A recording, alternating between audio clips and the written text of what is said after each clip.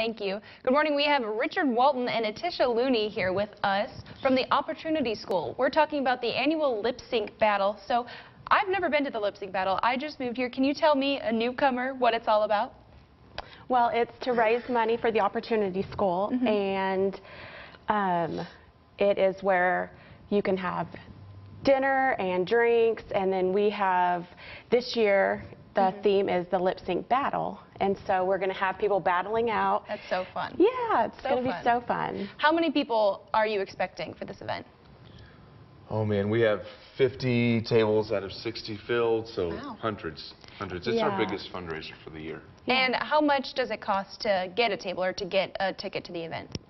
It ranges depending on what sponsorship level you want to do, and you can get more information on the Opportunity School website, or even call their number, and they can give you all that information. And will you tell us a little bit about what the Opportunity School is, a little bit?